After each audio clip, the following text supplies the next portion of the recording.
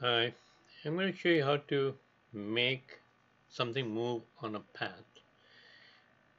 So basically, I've taken an image, took out the background in Photoshop and saved it as a PNG file.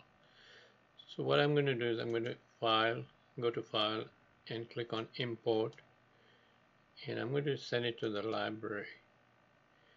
So this is a rocket, that image that I took, and it should be in your library. So if I click, hold and drag it to the stage, it should come in.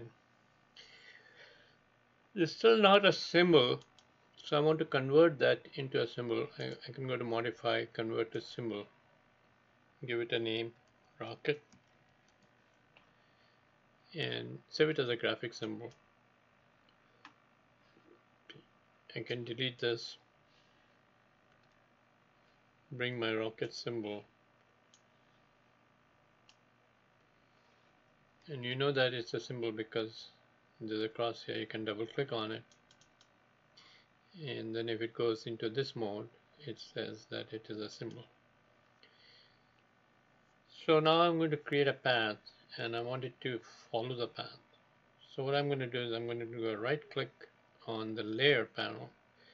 I can also double click on this and make it into rocket. Do a right click, go to add classic motion guide.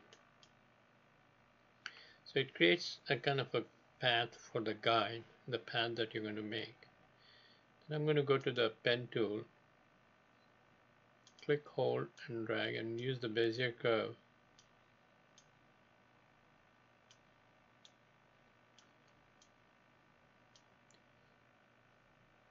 And make this thing go on this path. So it's a symbol, and when you click on it, if you go to the property, if you go to dock, make sure this is snap is on. So make sure that the snap is on, and what I'm going to do is I'm going to go click on this, try to snap it.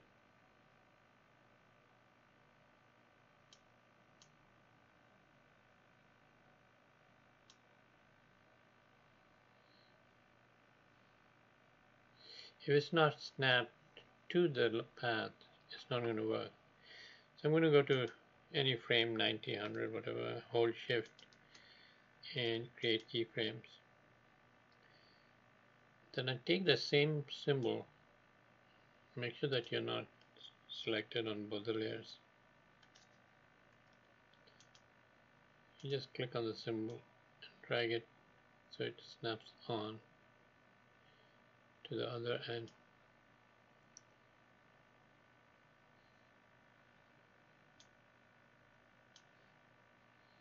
So if I do a right click on this and go to create classic symbol, it should follow the path. Now the only thing, now if you look at it, it looks funny because it's just going straight following the path.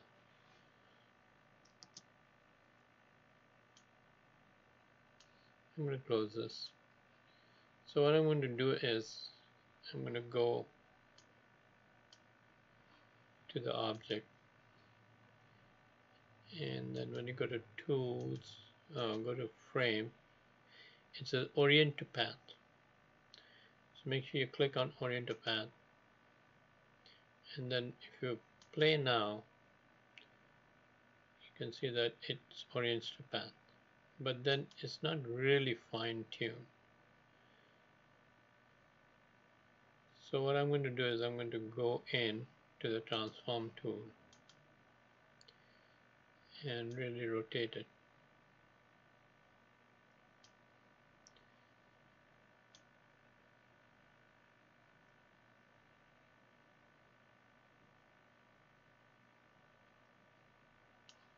So if I play it now, so you can see that it is following the path. Now if I press Control or Command, Enter or Return, you can see that the rocket is following the path that you created.